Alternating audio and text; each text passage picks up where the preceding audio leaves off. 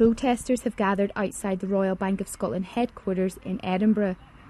Members of Indigenous Canadian communities protesting against the financing of tar sands projects in Alberta were joined by environmental groups as the bank's annual general meeting took place. The demonstration came as the £7.7 million pay package for RBS boss Stephen Hester was approved. We're here today to call out the board of the Royal Bank of Scotland to send a message directly to the shareholders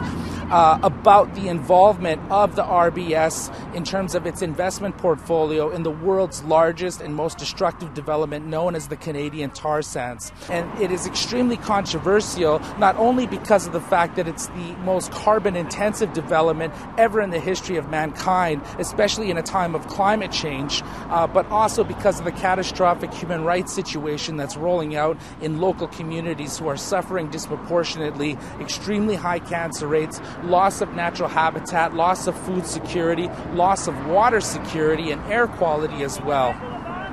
RBS have produced all kinds